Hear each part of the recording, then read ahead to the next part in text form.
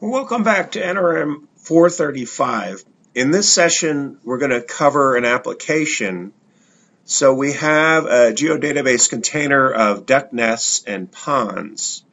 And the point duck nests has an attribute for species where 1 is mallard, 2 is pintail, and 3 is widgeon. And it has another attribute or field for age class. And in this application, we're interested only in mallard, so species code 1.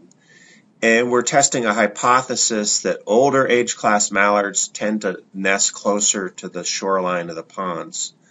So using ArcMap, we want to create a table for mallard locations by age class, how many nests are there, and what's the average distance to the closest pond. So we download the data for our quiz. We've got our duck nests and we've got our ponds. And let's symbolize our nests. Actually, we're just going to make them for mallards. So we'll do a definition query. So if I right mouse click and go to properties,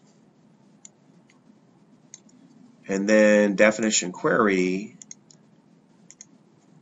so we want our species equal to get unique value 1, and then we'll verify this expression so it's successful, and then OK, and then we'll name our layer mallard nests.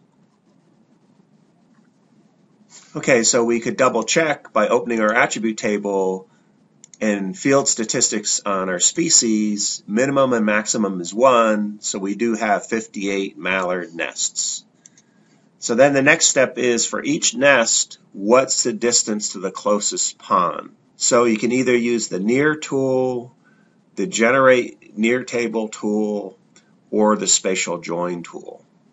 And I will use the near tool. Executing the near tool, for every nest we have what is the distance to the closest pond.